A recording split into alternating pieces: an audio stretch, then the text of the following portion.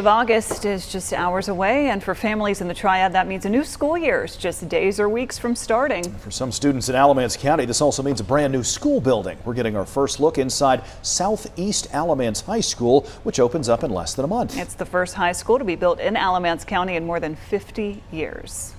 We've been given this, and so let's do something great with it. It's kind of my message to them. This new 221,000 square foot facility is the new Southeast Alamance High School. Summer school starts tomorrow. Athletics started today, and we'll have about 90 students here for summer school. And then our first day of with all 800 students will be August 28th.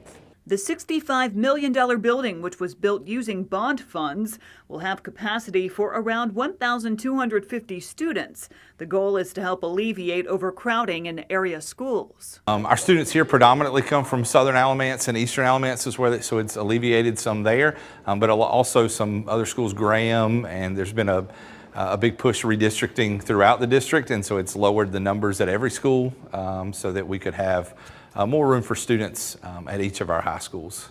The building has a number of safety features, including a safety vestibule at the entrance, electronic door entry and security cameras throughout, and all classes, with the exception of career and technical education, are in one building.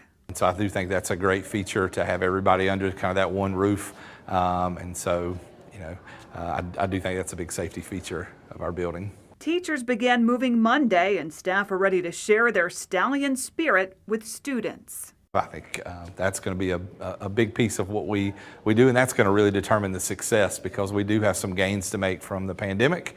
And I think, though, that we've got the opportunity with the space, but it's going to take our students and staff working hard together to meet those goals. And the new school is on Highway 119 near Swepsonville. A community open house is set for August 12th.